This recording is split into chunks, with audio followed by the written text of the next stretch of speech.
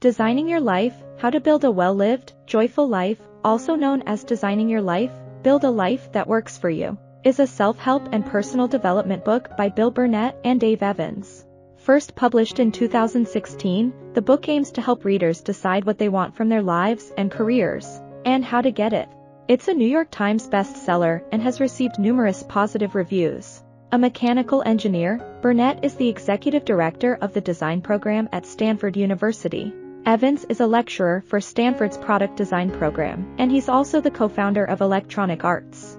The book is based around the life design course jointly devised by Burnett and Evans. The authors base their book around one key principle: you can design your own life in the same way you design new consumer products. Although we can apply the principles in the book to all areas of our lives, the focus is on careers, because this is what we spend a large amount of our time engaged in. We ultimately have a choice when it comes to work. It can be stimulating and meaningful, or it can be miserable and exhausting. When work is awful and fails to fulfill us, it is a product that isn't working. But when work is a positive experience, it's a product that works for us and helps us. Although these may seem like odd comparisons at first glance, Burnett and Evans spend the rest of the book explaining how they make sense. At some point, we're all asked what we want to be when we grow up. The problem is that most of us don't have a clear answer, or we don't spend the time we should working toward that goal. Sometimes, setbacks make us feel like we can't have our ideal job and we end up settling. These mindsets are precisely the ones that Burnett and Evans encourage us to challenge. Designing Your Life introduces a key concept known as design thinking. Readers are asked to compare themselves to designers. Designers love to solve problems and create innovative ways to get things done. Unlike most of us, designers don't have a single right solution in mind. They try out different methods and solutions until they find one that sticks. This is the same approach we should use to design our own lives. Burnett and Evans use multiple examples to show what they mean by design thinking. One such example is Apple and the built-in mouse. Before Apple, we didn't have laptops as we know them today, and so designers had to test, throw away, and tweak solutions until they hit the right one. This process is more like finding a career than it might initially appear. Ultimately, there's no one right career for any of us. Instead, there are numerous possibilities. We limit ourselves by looking for this supposed perfect job that most likely doesn't exist.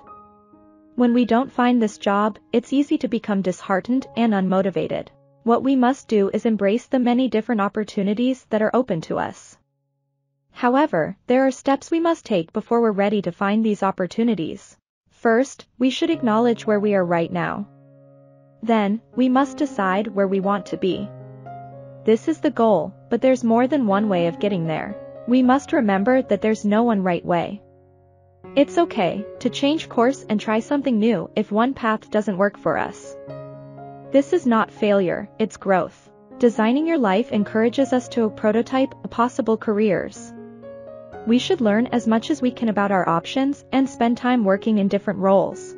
This is how we learn what does and does not work for us.